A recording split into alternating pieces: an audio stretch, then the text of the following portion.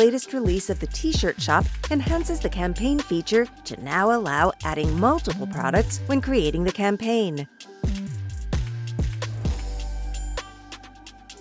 Starting a campaign works just as it did before. You'll start by selecting an item to get started with.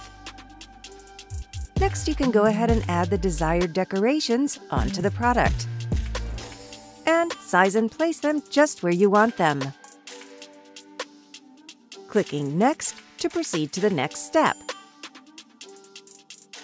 Here on Step 3, in addition to setting the sales price of your products and the sales goal for your campaign site, you now have the ability to add another product, which will allow you to repeat Steps 1 and 2 to add additional items.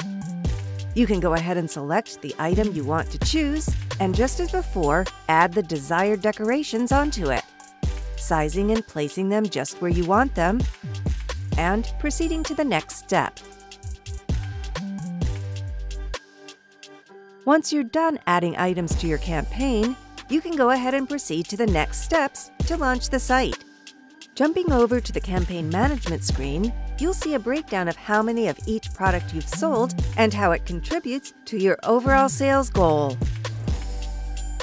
Finally, on the front-end campaign site itself, your customers will see the option to switch between available products right above the product description. Clicking the next item over will take them directly to where they can select the desired color, sizes, and add the item to the cart. We hope this functionality will open up additional opportunities for you and your store owners.